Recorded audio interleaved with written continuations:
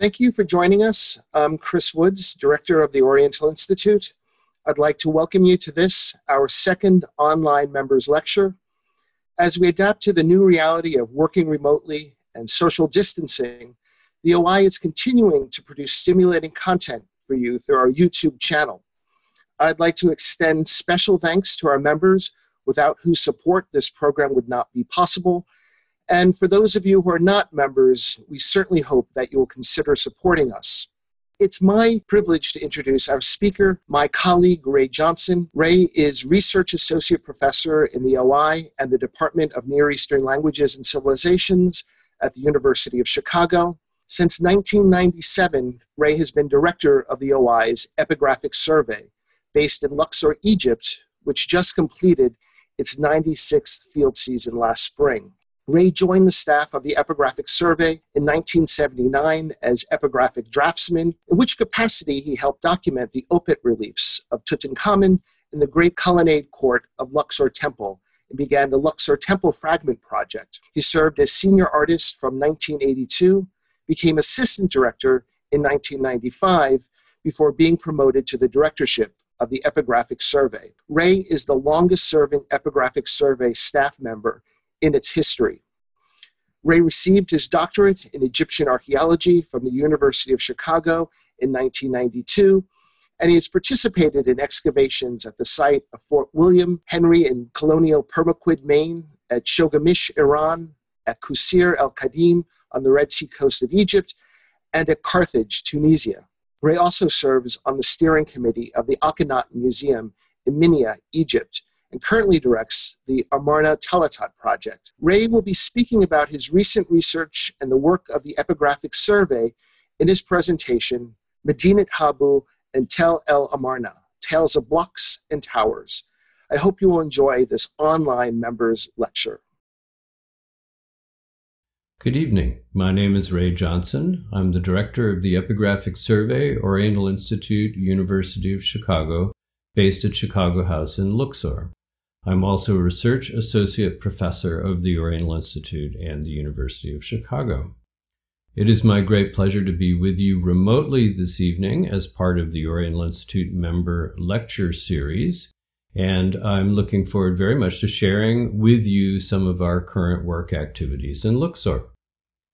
We're going to start, first part of the lecture will focus on material that we have been processing and documenting in the western part of the Medinet Habu complex. Now, the Epigraphic Survey was founded in 1924 to continue the systematic scientific documentation of the ancient remains that fill Luxor. It's an absolutely incredible antiquities site. And the idea is to document and publish all this material, get it out into the world. The Medinet Habu precinct, the mortuary complex of Ramses III, had been partially excavated in the 19th century, but not finished. And the University of Chicago contracted with German archaeologist and architect Uwe Holscher between 1927 and 1933 to finish the excavation of Medinet Habu, study the architecture, document it, and publish all of his data. He was also extremely good at synthesizing, and he was very, very interested in the history and the development of the complex. Now, one of the things that he realized and had been known for a while is that the mortuary temple of Ramses III was a two-phase structure. The ground plan on the left shows the mortuary temple in the center, the stone structure, surrounded by mud brick enclosure wall, storage facilities, administrative areas, and that fundamentally was the mortuary temple, very, very similar to the mortuary temple of Ramses II just down the road. In fact, Ramses III seems to have copied that almost verbatim. Late in Ramses III's reign, sometime around his jubilee in year 30, the entire mortuary temple precinct was surrounded with a massive new enclosure wall that was pierced with two stone-high gates at the east and the western ends. So the complex was made absolutely enormous, but the core of it was the mortuary temple itself. Here's what the eastern entry gate, the eastern high gate, looks like today. There's an archival photograph in the upper left. the stone gateway entrance, what we refer to as the Eastern High Gate, is over 20 meters in height, and it survives to its original height at the back, which is over 65 feet tall. But what you're looking at is actually, the sandstone is actually a veneer over a mud brick core. So the gate itself, which was incredibly massive, was actually mostly mud brick with a stone facing. So in the middle, we're looking at the front of the gate. In the far right, we're looking at the back of the gate. You have to imagine the back gate on the right was flanked by two mud brick towers equal in size and the same height. You also have to imagine that the enclosure wall that these gates pierced was the same height as the gate, or a little bit shorter. I think about 18 meters or so, about 60 feet. And here's, if you look in the middle, a lower plan, you can see in white is the stone veneer, and then the brick is indicated on either side. And these are all drawings of Uwe Holscher, who was an incredibly gifted draftsman. And this is his reconstruction of what the complex looked like in the time of Ramses III when it was fully functioning. Pretty impressive.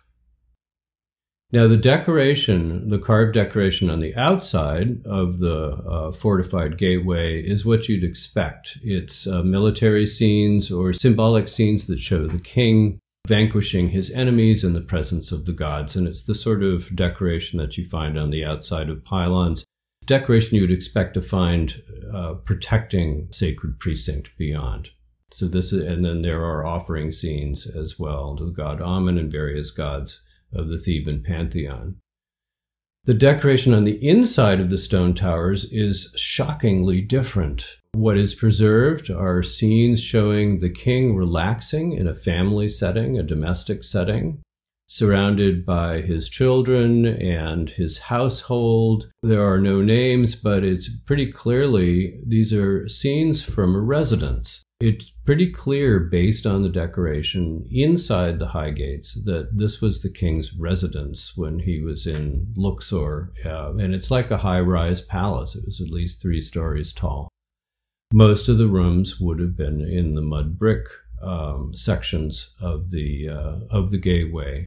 But luckily for us, the stone sections were carved as well. And there is quite a bit of paint that survives on the undersides of doorways and windows. So we're dealing with what looks like a fortification on the outside and a domestic palace setting on the inside. There was no hint until 1933 that a second gate existed in the complex.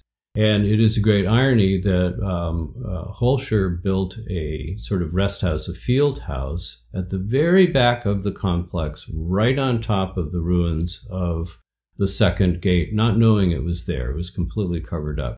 He was doing excavation in the area. The plan was they would be finishing work in 1933, and that would be it. They took down the field house and they found the remains of the gate below it, much to everyone's surprise. And they had run out of time, so they weren't actually able to finish. But Holscher did enough work to establish the ground plan of the gate. It had been destroyed and partly quarried in antiquity. The gate seems to have been demolished, or at least the beginning of the demolition happened at the end of Dynasty 20 during a period of civil unrest in Egypt. So there was very little of the gate that survived, but the footprint was there, the foundation trenches. And once again, the gate was made of a stone veneer against a mud brick core that was really quite massive, and it turns out to be even broader than the Eastern High Gate. So not exactly the same plan, very similar, but actually a larger entryway into the complex from the back. Holscher wasn't able to finish, and so if he had been able, if the Oriental Institute had been able to raise more money, he might have been able to continue for another year or two, but it never happened. He never came back, and this is how he left the site, and this is how we inherit it today. Scattered blocks, there are blocks scattered around, but not enough to actually establish, not enough to actually rebuild the entire gate. There's an incredible amount of material missing. Now, we have been wanting to address this rather large loose end for many, many years. And 5 years ago, we received a very generous grant from USAID Egypt to develop the area around the Medinet Habu mortuary temple for tourism, for visitors, to make to develop the area so that it was more accessible and safe for visitors who wanted to see more of the complex. And as you can see, the only part of the gate that actually survived is part of the glacis, which is in the left-hand photograph at the back. That's the only part of the gate, the stone part of the gate, that's still in situ. But the tumbled stones had never been properly cataloged. So we started this project about 5 years ago with this grant from USAID, and the project director is Dr. Jen Kimpton, one of the Epigraphic Survey's epigraphers. And she has organized the documentation, the recording, the analysis of all the fragmentary material of the destroyed High Gate.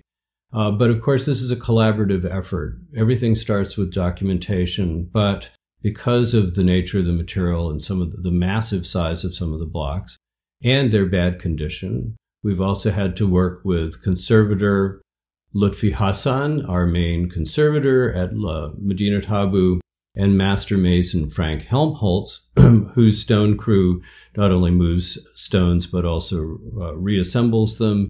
And as part of our USAID-funded program at Medinet Habu, he and his team have been restoring a whole series of paved walkways from the time of Ramses III around the temple that are now allowing easier and safe access to the back parts of the temple, including this one. And in the picture on the right, Jen is explaining our work to USAID Mission Director Sherry Carlin. This is back in 2016. And the grant that we have now will continue for the next 3 years. We're enormously grateful that it's allowing us to address this rather interesting site that has just simply not been properly studied or developed yet. Of course, everything starts with documentation, and the documentation team here, a rather large one. Everything starts with photography. Jarko Kobalecki on the left, our staff photographer. Hilary McDonald, digital photography. Ellie Smith, registrar. Owen Murray, another digital photographer. Assistant director Brett McLean. Jen Kimpton, our librarian Annie Helmholtz, who also helps with the West Highgate work. Artist Kelly Alberts behind the block here, who is doing most of the drawings of the material with Jen, and then epigrapher Ariel Singer here, who has been doing quite a bit of our digital documentation, including especially the 3D documentation of the material. So this is the core team that has been working on the cataloging and documenting of the material.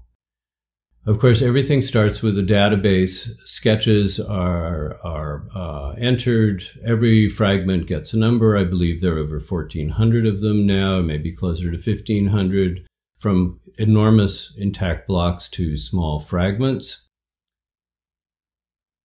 It turns out that Holscher, while he wasn't able to process the material properly, he did make some observations. He did make some joins that he published in his excavation of Medinet Habu series, including this one, which is a wonderful scene showing the king seated, receiving a bouquet from one of the female members of his household, and he is offering her a drink. So he published this photograph in 1951. But neglected to publish the sides of the blocks, which add an entirely new dimension to the whole group. It turns out this scene isn't just a floater. This was a scene that was carved between two open windows in the inside of the tower. And what this tells us is that the decorative scheme of the Western Tower was identical to the Eastern Tower, battle scenes on the outside and intimate domestic scenes on the inside, including this one. And in the window emplacements, just like the Eastern Tower, there are very often depictions of stands with baskets of fruit and edible goodies that it seems to be standard for the window decoration. Sometimes it's only found in paint. So lots of information in these blocks. Now, in the course of analysis and cataloging, a couple more blocks were found from this particular group that Holscher had not noticed. And our drawings now, and these are preliminary drawings done by Kelly Alberts, you can see that the two new blocks down here complete the scene of the king seated and then the ground line and then an undecorated dado. Now, what's even more interesting about these blocks is that they're also decorated on the outside. So these are interior scenes, but here on the right we have elements of the exterior scene. It doesn't look like very much, but when you put them together, they actually are incredibly significant. So again, here you go. Here's our interior scene, the drinking scene with the window emplacement here. The window would have looked like this. And on the outside of the wall, you have this scene, which shows the king, a very large scale figure of the king, shooting a bow and arrow from a speeding chariot. You'll see that in a couple of minutes. So one of the things that Jen developed was documenting the blocks that are very often have representations or carving on multiple sides. She's used Adobe Illustrator to do wonderful isometric drawings like these. She and Kelly both do this now, that allow us to see all the different surfaces of the decorated blocks. And this particular group even has part of the inner thickness of the gate itself. And to show you the context, here we go, the king with the shooting the bow and arrow.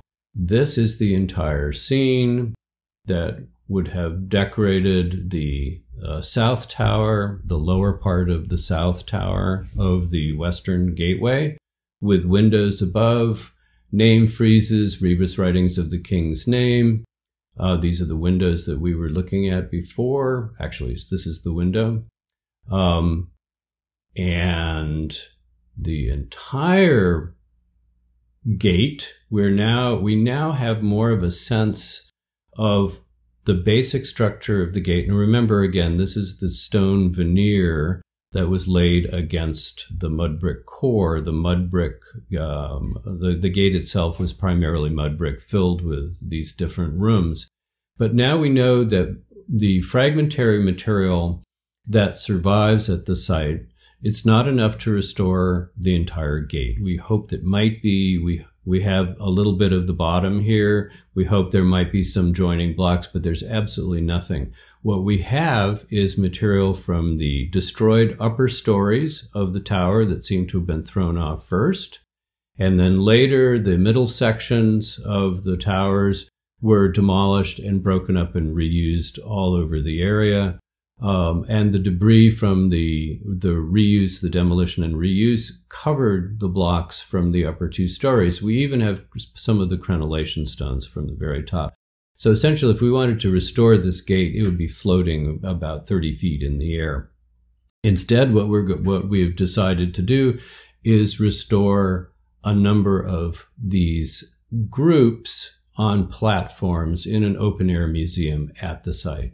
So that is our plan now.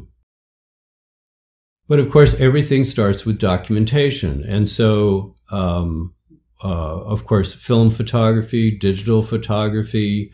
We're now experimenting with 3D imaging as well as part of our documentation program. And this is actually taking us into some very exciting areas. Ariel Singer, our epigrapher, has been spearheading the 3D documentation effort. And again, this is very, very new for us, but this is the sort of thing that's perfect for this set of material. And to back up a bit, what she does is she photographs, and some of it is even done with her iPhone, all the different parts of these individual blocks, top, bottom, everything, just circles around, takes dozens of photographs. There is now software, PhotoScan, Metashape software, that digitally stitches all of these 2D photographs together into a cloud and essentially a 3D image of the block itself that is so perfect. It's the way to put it is orthomosaic photograph. There's absolutely no distortion in this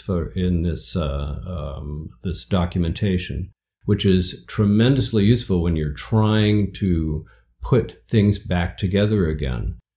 So the photogrammetry is allowing totally precise measurements in our reconstruction of this material.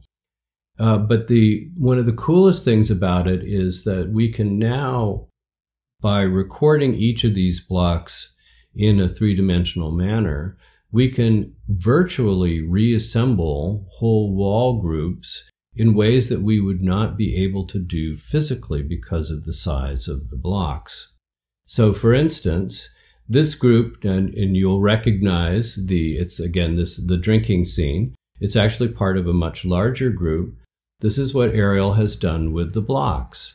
You can actually rotate the 3D image. Here's the inner thickness of the gate, and then the outer decoration showing the king with his bow and arrow and the plumes of his horses. You could do a complete 360 degree rotation, and now we're back in the inside decoration again. It's fantastic. So over the years, we'll be adding to this block by block by block and be able to do a complete reconstruction three-dimensionally, virtually. And we hope to also physically put the material back together again, or major chunks of it. And we've got this up on the Sketchfab site, and you can access the links to that on the Digital Epigraphy website web page. Now, again, part of our goal is not only to record the material, put it together virtually, but also put it together physically. And we chose this particular group as a sample for our proposed open-air museum. This will be the first group that we've put back together that will grace that open-air museum. We wanted to do a sample to show people what was ahead for the site. And I should mention that Jen Kimpton and Kelly Alberts, they have done all the work on the reassembling and the analysis of the material that comes together. Now, again, the physical reconstruction of the blocks is another collaboration between the epigraphic conservation and stone restoration teams that you can see in action here. They've created a platform for the blocks and are reassembling them. And here is this first group that has been finished, with Kelly and Jen standing there proudly after it was the scaffolding was taken down. It's again a wonderful beginning of something that's going to grow over time. Now, in the course of cataloging and sorting and documenting and analyzing the blocks, a rather extraordinary group was discovered that actually sheds light on earlier examples of the Highgate architectural tradition. And this is tremendously exciting for me. As an art historian, I'm particularly interested in architectural development, but also the development of scenes that accompanied these architectural examples. Now, in his publication, Excavations of Medinet Habu, Volume 4, Holscher published some of the inscribed blocks from the Western Highgate. Again, he didn't have time to do a full analysis, but he published all the cool pieces. And one of them, on the lower right here, was rather a mystery. It shows a male figure shooting an arrow with a bow. Holscher wasn't sure who this was, assumed might be a prince, and perhaps it was part of a battle scene. Yet the scale was too small for the battle scenes in the Western High Gate blocks, and the figure's costume is way too elaborate for a battle scene. Now, with the unusual earring, the gold chebiu collar, the elaborate Nubian hunting coiffure with no princely sidelock, this figure must be royal, but it has no parallel. And the chebiu collar is almost always shown on figures of the king. So my assumption is that this is the figure of the king.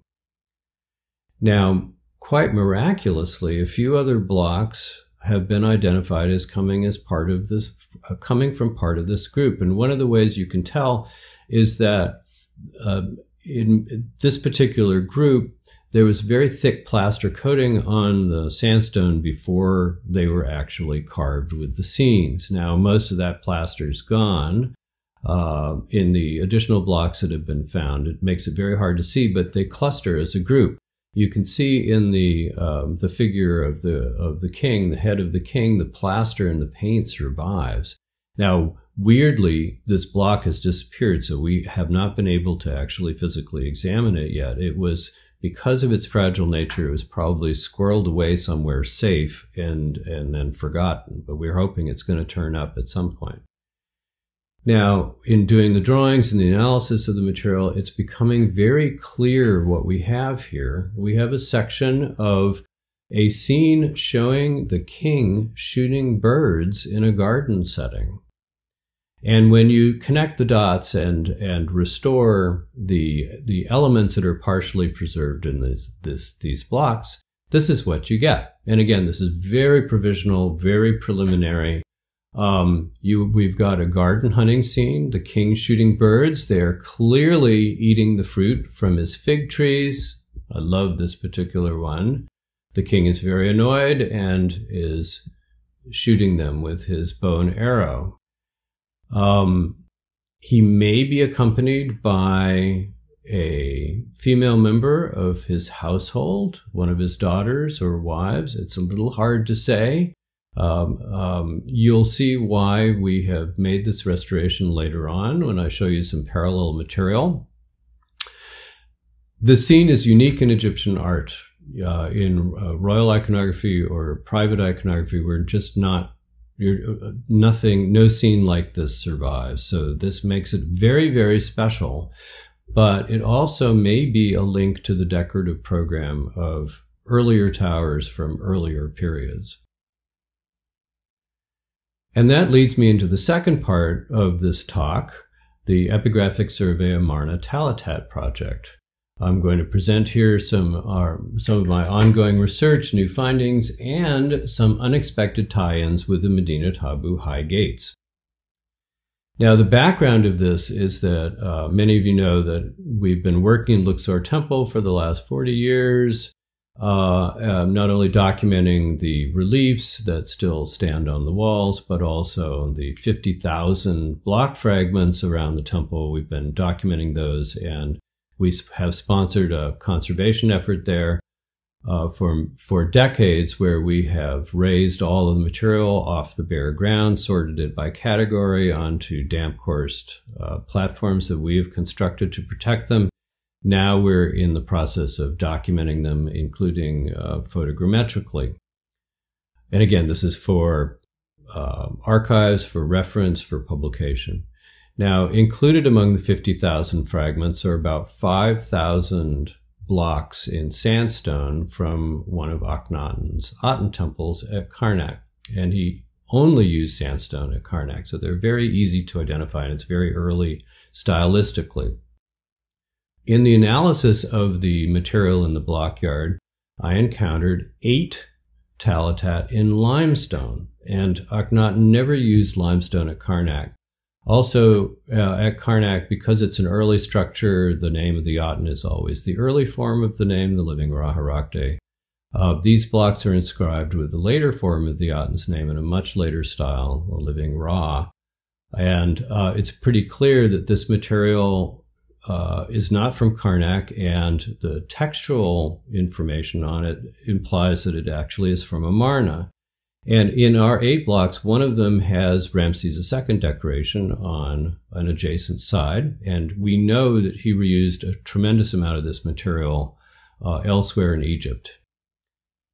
So almost all of the material from the time of Akhenaten in the Luxor temple blockyards was brought to Luxor temple from Karnak in the Middle Ages, where it was quarried from reused positions in the Middle Ages and brought for construction purposes around medieval Luxor. So I checked in all the magazines and the archives of Karnak and found a handful had been published by Georges Legrain many, many years ago. And again, it's the same thing, Amarna decoration on one side, and then Ramses II decoration on an adjacent side. But then I checked the Pennsylvania magazine at Karnak that houses, I think it was over 17,000 blocks, primarily from Akhenaten's early Aten complex at Karnak. And I had seen when I was doing dissertation research there a long time ago, I'd seen some limestone blocks. The American Research Center in Egypt, about 10 years ago, completely developed the magazine. They cleaned the rows, they restacked, they did photography. In fact, one of our photographers, Owen Murray, was one of the photographers who recorded all the material. So I asked them if I could have access to whatever limestone block material they had. And to my intense surprise, they had photography of over 130 blocks.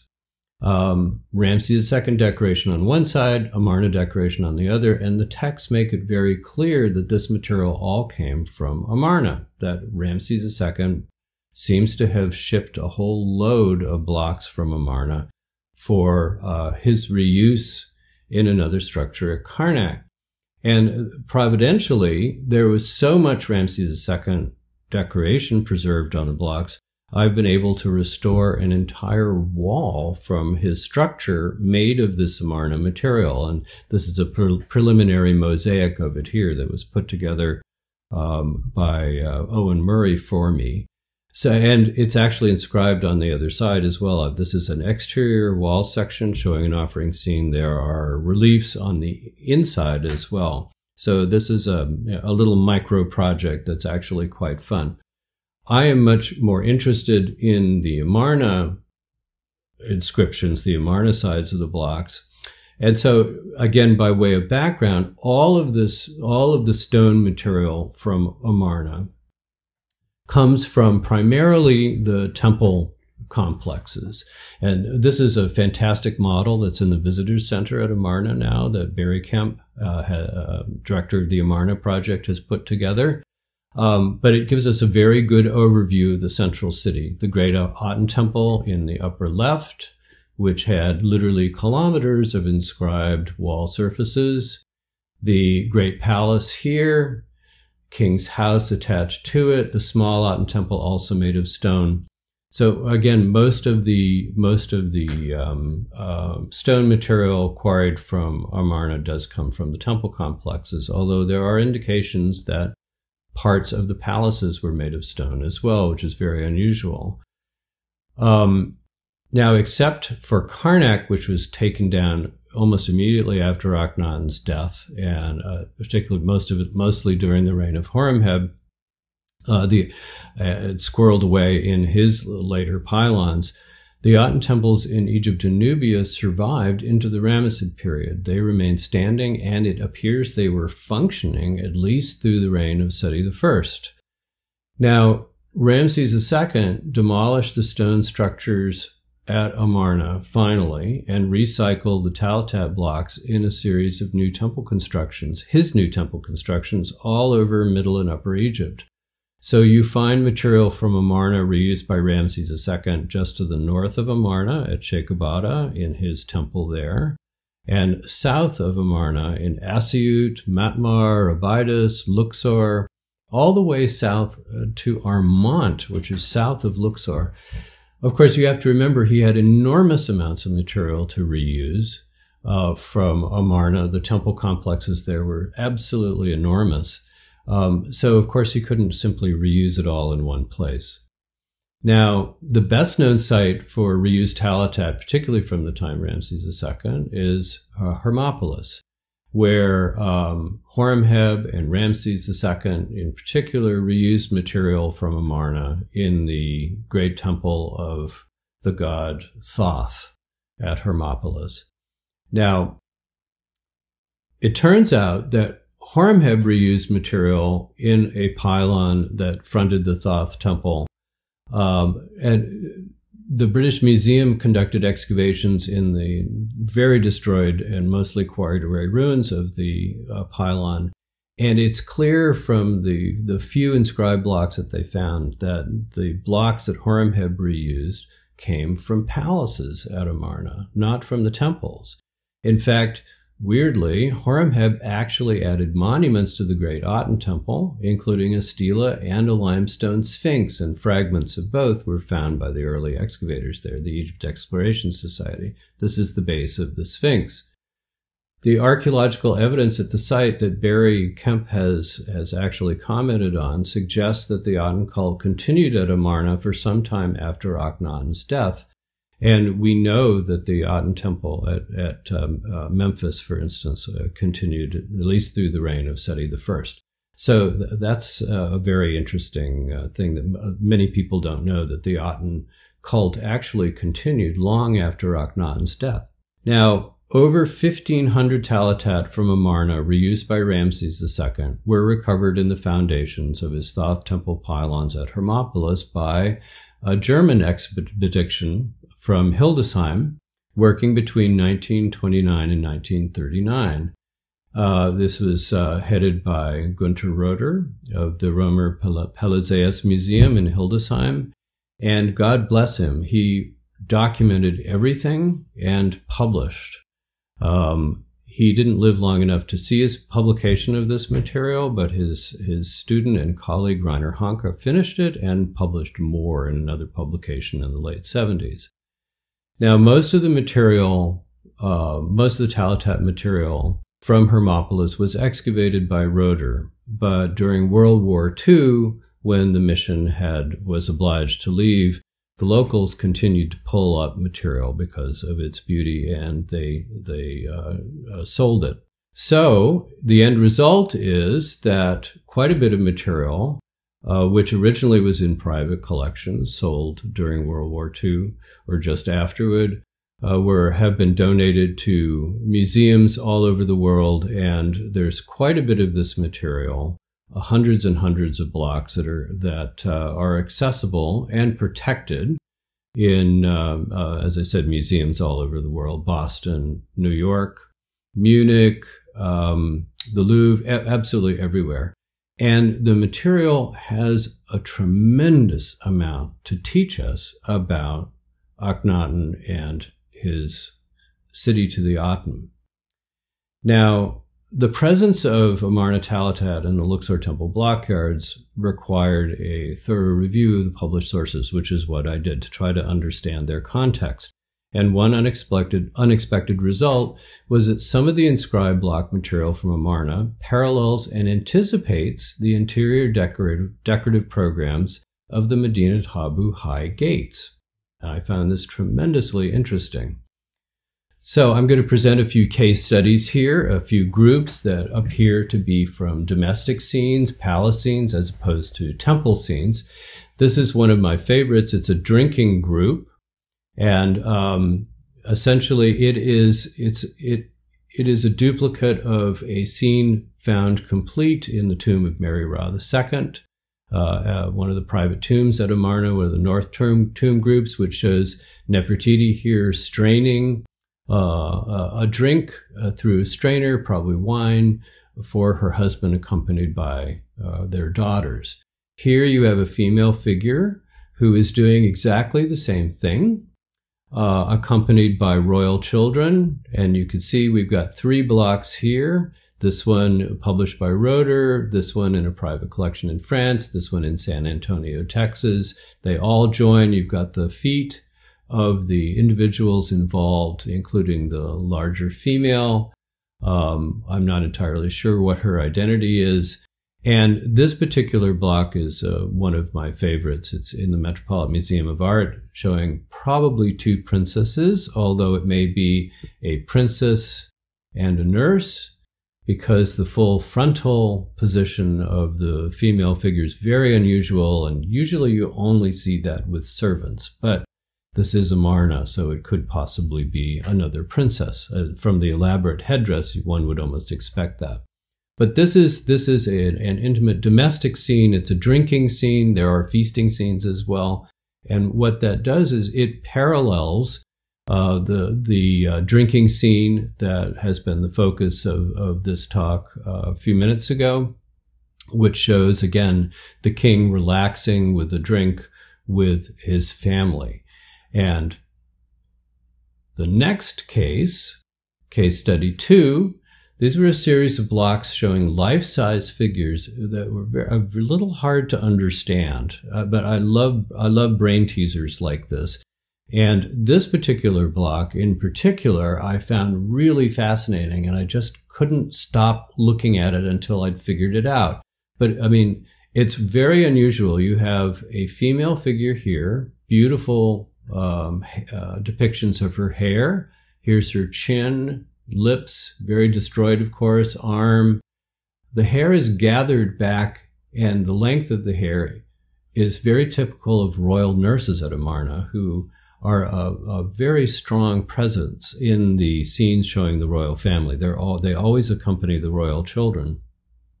And so you have the nurse with her head at this level, but here is very clearly the heel and sandal of a foot and some sort of stairway. So what on earth, what is happening when you got a foot and a head at the same level?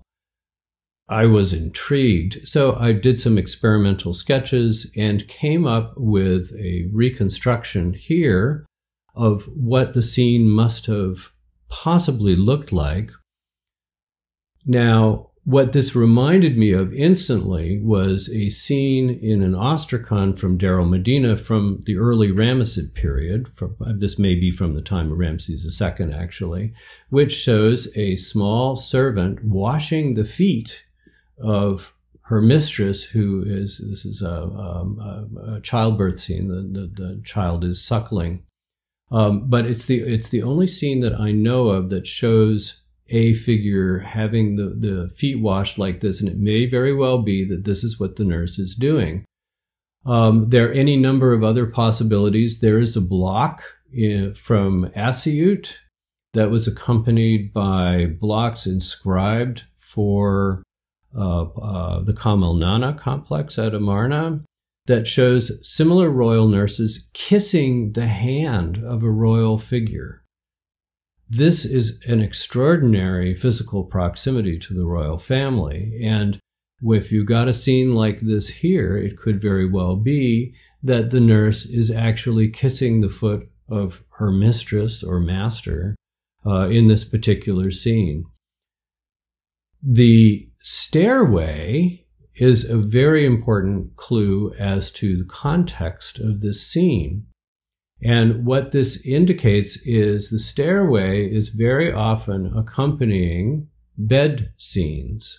And this is a scene from a painted wall in a Theban tomb that shows the lion-footed bed with the bed stair here, because sometimes these beds were rather high. And what you have is three of those blocks in that group actually join. You have the rear section of a royal figure seated on a very plump mattress on a bed that's approached by a bed stair. And I originally thought, well, maybe the proportions were proper, maybe this block and these blocks actually related. And then I realized that they're actually inscribed on the other side with a scene showing ladies in waiting. So it's very clear this group actually does relate. These blocks are from the same scene. So what we have here is a life-size royal lady's palace bedroom scene. This is not from a temple. This is probably from a palace, from a stone increment of a mud brick palace, and we'll get into what this stone element might have been. Now, the really exciting thing that came up in the course of my research, Barry Kemp very kindly gave me some unpublished drawings of some fragments that were excavated from the site of the North Palace at Amarna back in 1923, 1924. And this particular block is from an identically scaled bedroom scene. This can only be the front leg of a bed because it's much, much too large for a similar footed throne or chair. This is the sort of thing you would find under a bed. This is scented fat that's been decorated with a little floral collar and flowers. There are probably more of those here. The exciting possibility is that this group of blocks quarried from Amarna and reused at Hermopolis, and this block might come from the same place.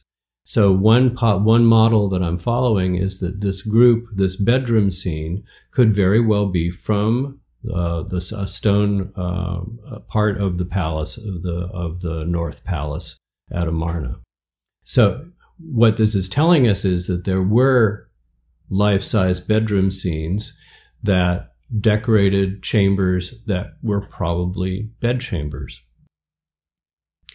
Now, in the high gates at Medinet Habu, there are no bedchamber scenes, but one has to remember that the primary residential area in the high gates would have been the mud brick wings. So it's quite possible that there were depictions of bedrooms that were painted on the mud brick walls, but they simply do not survive. We do have parallels from the Ramessid period. Again, ostraca from Deir el-Medina, done by painters and artists who were actually executing these scenes elsewhere, have left us these wonderful paintings showing bedroom scenes, again with an emphasis on childbirth and suckling, but they are very, very reminiscent of what's going on in the bedroom scenes that is slowly coming together from Amarna. So we know that there are bedroom scenes being painted in the Ramessid period as well, and the high gates at Medinet Habu probably had such scenes. Now, my third case study, this fantastic block from Amarna, it shows essentially this has to be a figure of Nefertiti because only Akhenaten and Nefertiti have cartouches of the Aten on their bodies, on their chests and their arms, because this figure is clearly female. This has to be Nefertiti. She's probably wearing the high conical flat-topped cap crown, and Akhenaten's arm is around her like this. This is his back. It's a fantastically intimate scene, and it is absolutely duplicated in the Eastern High Gate right here, where you have Ramses III with his arm around one of the female members of his household, either daughter, concubine, girlfriend, hard to say, but wonderful relaxed intimacy while he's playing drafts with another member of the household. Now, one again might assume that such displays of affection are an Amarna artistic innovation that survived into the Ramessid period. But we would be wrong, because one of the things that one learns when one gets into Amarna art is that it is very often grounded in much earlier artistic traditions. This particular scene is, and again, you can see it's absolutely identical to what's going on here. This is from Dynasty 11, from Darrell Bahri. It showed King Mentuhotep II and one of his wives named Kemsit from her funerary chapel. So it shows us that you have to be extremely careful when you assume that something is invented at Amarna. You have to check very carefully, because very often there are antecedents that are simply being reinterpreted at Amarna. And again, here is the Ramses III scene from the Eastern High Gate. So this is something that I just love about Egyptian art. Now, the last case study I'm going to discuss is also one of the most fascinating, and this is one of my favorite relief fragments from all of ancient Egyptian history. It is so enigmatic, but it is, as I say, it's the poster child of the entire Amarna period. This sort of languid, indolent hand gesturing toward a pile of food or offerings. You know, it just typifies our sort of exotic ideas of the Amarna period as being an indolent, luxurious court where people can just barely have strength enough to reach for the next piece of food. Anyway, there's been a tremendous amount of speculation about what's going on with this particular relief. And I remember there's something about it that I had seen before. It's an unusual gesture. It just doesn't occur in Egyptian art, but I thought I'd remembered somewhere where it had to have occurred. And then I finally remembered. It was in the small golden shrine from Tutankhamun's tomb that shows Tutankhamun and his wife Akhenaten, one of the daughters of Akhenaten and Nefertiti, in a swamp scene. And she has exactly the same gesture. She's pointing, just as our figure is pointing, not reaching, but pointing. So she's pointing toward the marshes. And here is the entire scene. The king is seated, shooting waterfowl in the marsh setting. Akhenaten is handing him an arrow as he shoots the birds one after the other. It's a fantastic scene, just absolutely lovely. And our block, it turns out, the mystery elements here, instead of a drop of fat or a piece of food or something, this is actually an arrow tip which has pierced the body probably of a duck. And we've got papyrus umbels here. This appears to be part of a swamp setting. Now, another miracle happened. It turns out that a block published by Roeder that he found at Hermopolis seems to join this block. And you can tell because you've got erased inscription here that carries over into the larger block. You have more papyrus here. You've got more arrows. This is the base of an arrow. And then you've got a flying duck here who's probably in the process of being shot. And in the early analysis of this block, it was assumed this was a papyrus stock, but it is probably the bow of the king of Akhenaten who is shooting ducks in this marsh setting. I was able to find a number of other blocks from the scene, and this is a very provisional reconstruction of the group. So here we have the female figure pointing toward the marshes, Akhenaten, the king, shooting the waterfowl. There are probably many more flying up here. I've got more of his bow. I know he's seated because there's part of a throne here. This all lines up. Quite a bit missing, but it's clearly it's easily reconstructible. The female figure has had her head recarved and the text erased, which the traces actually show the name of Kia, who was the non-royal second wife of Akhenaten, about whom we know very, very little. And I would love to explore the relationship of Kia and Nefertiti and Akhenaten at Amarna in the late Amarna period, but that's another lecture altogether, so we're going to have to wait on that one. But I will raise a question here. Is this scene another Amarna artistic innovation? Clearly, It predates the Tutankhamun scenes. It's a life-size scene that Tutankhamun's artist clearly copied. But is this unique to Amarna? Was this invented at Amarna? And the answer is no. We would be wrong to assume so, because it turns out recently a relief was uncovered in Abu Sir from the time of Sahara in Dynasty 5, more than 1,000 years before Akhenaten, which showed scenes of him fowling in the marshes with his wife. And here he's pulling the rope that led to a clap net to capture waterfowl. Look what his wife is doing. She is pointing toward the marshes in exactly or very similar way that Kia is pointing toward the marshes here. So this is a genre scene that had antecedents centuries before the Amarna period, and yet is significant enough to Akhenaten to take its place among the decoration in probably one of his palaces. So I love, again, these long traditions that continue and evolve through time. So after the time of Akhenaten, Tutankhamun's artists are clearly copying these larger scaled reliefs. They're hunting and fishing scenes. I have many blocks coming together that show various scenes of this sort. But the question remains, what is the architectural context of the life-size Amarna scenes that are on these stone walls? Because again,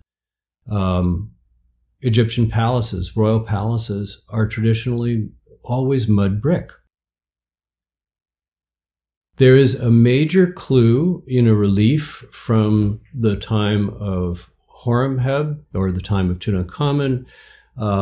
Before Horemheb became king, he served under Tutankhamun in a military way and was his commander-in-chief and generalissimo. And he started a tomb at Saqqara. He was private. He had no intention of ever ruling Egypt.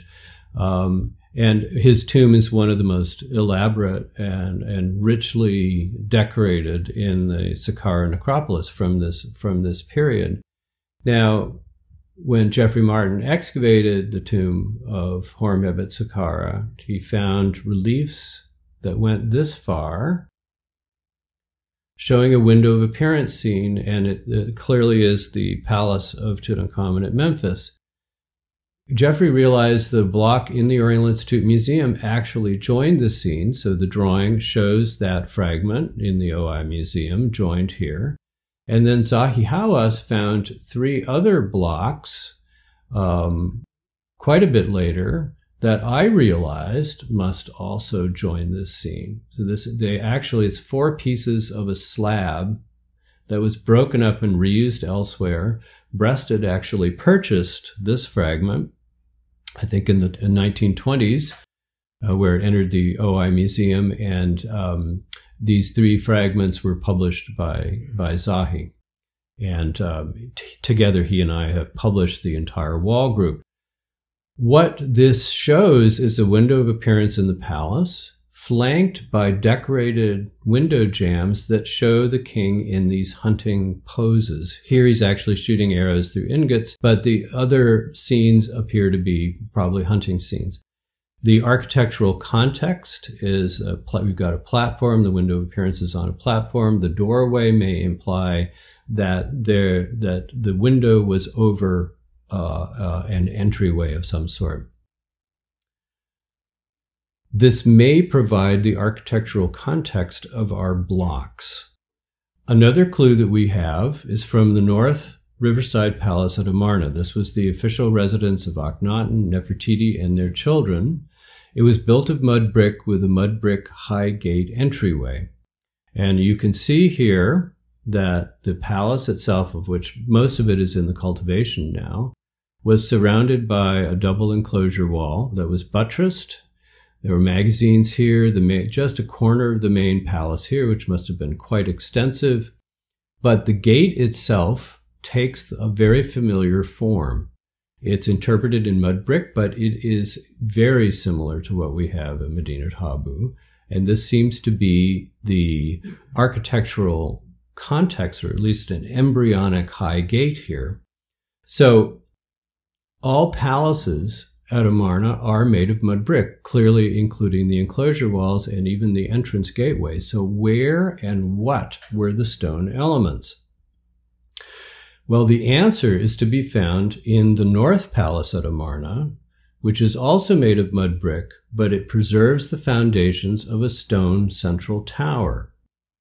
Now, this palace is intact. It was excavated in the 1923, 1924, but also later on in the late 90s by Barry Kemp and archaeologist Kate Spence.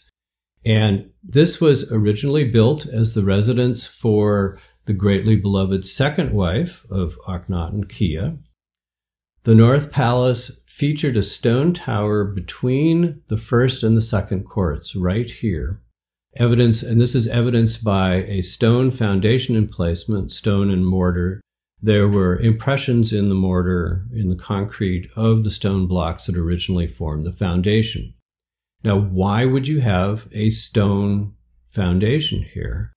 Stone, the answer to that is that stone allowed structural support for multiple stories. There was a tower that was necessary in this spot that required some additional structural support. So this tower, flanked by two mud brick pylons, actually marked the front of the palace complex proper, which is right here. This is a ritual area. And the stone foundations could have supported between 2 and 3 stories, possibly even more. Now, the North Riverside Palace of Akhenaten and Nefertiti appears to have had a similar, larger stone high gate, evidenced by the stone blocks that we have from it, that was probably just behind the mud brick entryway. So it would have taken a very similar form to the mud brick entryway here, but been considerably taller and built of stone. So my proposed decoration for the window jambs of the North Palace stone central tower are 2 hunting scene vignettes that I have put together that show Kia accompanying Akhenaten. North Palace, that was the residence of Kia. There were probably similar scenes showing Akhenaten and Nefertiti in their own residential palace, just to the north of the North Palace. So this is what you can imagine the North Palace entry tower would have looked like, but imagine perhaps another story. And the window openings would have been flanked with stone-carved scenes on either side, showing the king hunting very, very much like the Memphis Palace of Tutankhamun was decorated with similar jambs showing the king in this shooting or this hunting pose. Now, the bird hunting scene from the destroyed western high gate at Medinet Habu suggests that the Medinet Habu high gates and the stone towers of the Amarna palaces are part of the same architectural tradition. And you can see it very clearly. The architectural form of the mud brick gateway with the windows above is very, very similar, totally embryonic version of what we later had at Medinet Habu in stone and much larger in scale. And if we've got shooting scenes that are accompanying the windows of these towers at Amarna, it is very interesting that we have a shooting scene found in the remains of the stone elements of the Western High Gate Tower. So it does look like we have similar iconography, similar scenes associated with the similar architecture from both complexes. Now, this has significant implications for understanding the Medinet Habu mortuary temple complex expansion that happened late in Ramses III's reign, that included the addition of the east and west high gates. We have to remember that Ramses III expanded his mortuary temple precinct around the time of his first jubilee in his year 30. The king's primary residences were in the Delta and Memphis. He did not live in the south. He lived in the north. We know from official records that 2 years after his jubilee in year 32, Ramses III traveled to Thebes with the royal household for a 20-day festive celebration that was probably a continuation of the jubilee celebration. Now, the common assumption has been that the massive mud brick walls, pierced by the 20-meter-high sandstone high gates, were built as a defensive fortification to protect the holy precinct and the king in a time of growing unrest, particularly against marauding hordes of Libyans. The defensive towers would have been utilized as a convenient, safe residence for the king and his household, but were built to be functionally defensive.